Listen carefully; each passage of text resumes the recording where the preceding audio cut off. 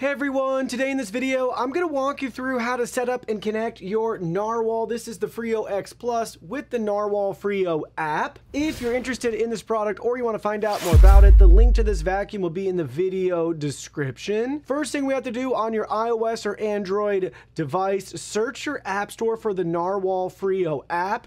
Once you get it downloaded, you'll be prompted to sign in or create an account, and you'll be at a screen like this where we can add new devices, or in our case, we already have some other devices set up with our account, so we can browse and pick and choose from there. But in this case, we're adding a new device today, so go ahead, select the plus icon.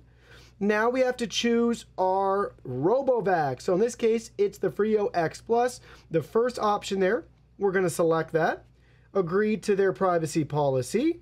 Now we need to connect our network, so make sure everything is all set and ready to go there by selecting next. That screen takes you to this screen where we need to connect to our home Wi-Fi network. Please make sure you're connected to a 2.4 gigahertz Wi-Fi network. So go ahead, sign on to your network right here, then select next. Network connecting. Now we have a voice prompt letting us know that the network's connecting. Our screen has changed, and now we wait. Just got a voice prompt letting us know the network has been connected. Didn't even take 15 seconds once we hit enter to make it to this screen and go through all the steps. So now we can select complete. And we're taken back into the app on our add a device screen. Now we can swipe over and find our vacuum. So here it is, Freo X Plus.